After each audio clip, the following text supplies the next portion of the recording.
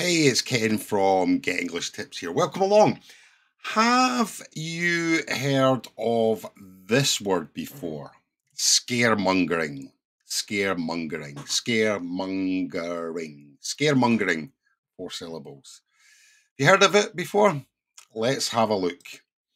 Scaremongering we use, very, very common in English, and we use it to describe the act of someone spreading, exaggerated or unfounded fears or anxieties just to influence public opinion or behavior. So they're making people afraid. They're saying things to make people afraid, but what they're saying is exaggerated. There's no foundation for them saying that. They're implying that there are scare tactics so that people start panicking or they are anxious about what's going to happen. Scaremongering. So if someone's scaremongering, they're trying to cause panic and anxiety with public.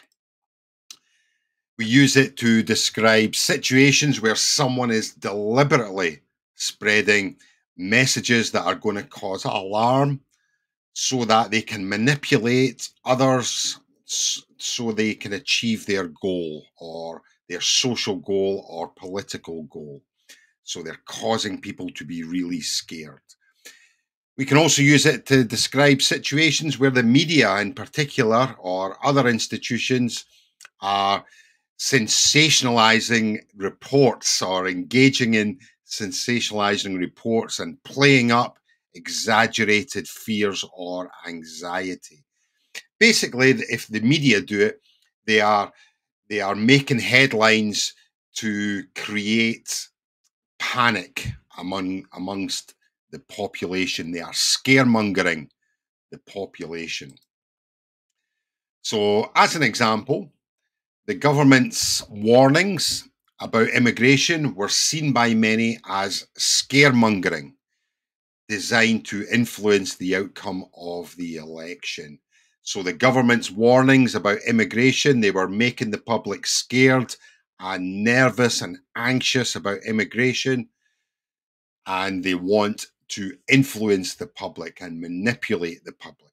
They are scaremongering the public.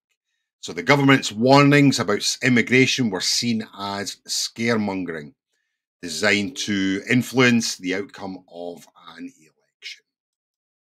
Another example might be the newspaper's headline about a killer virus was seen as scaremongering and was criticized for creating unnecessary panic. So the newspaper had a headline about a virus, Ebola, for example, that was seen as scaremongering.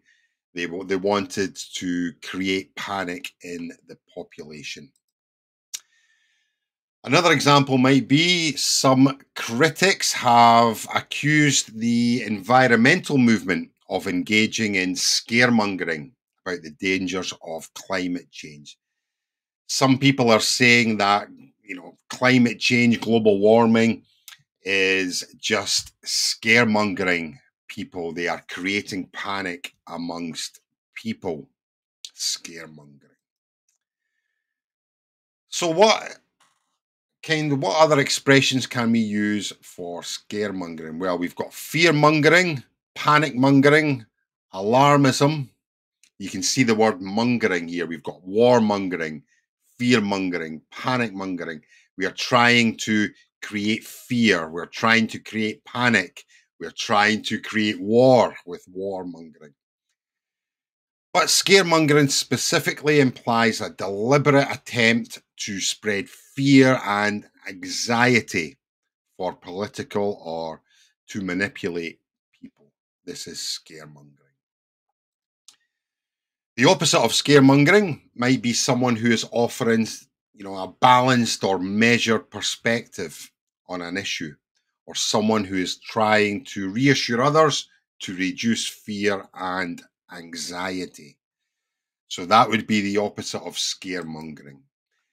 So scaremongering in a nutshell is people exaggerating claims to create panic in amongst the population. They are making people scared and anxious and nervous because they have a particular goal that they want to achieve, especially with newspapers and politicians.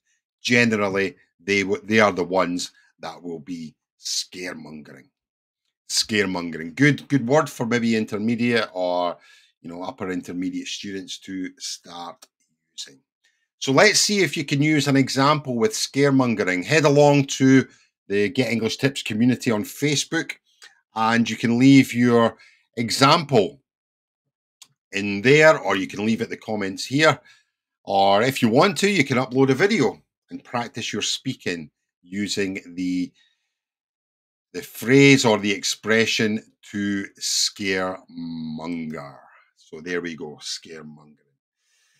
So let's see if you can start using it. It would be great if you could. If you have any questions, then please feel free to get in touch with me at getenglishtips.com. Here's all the socials here on Facebook and Instagram and YouTube, Get English Tips.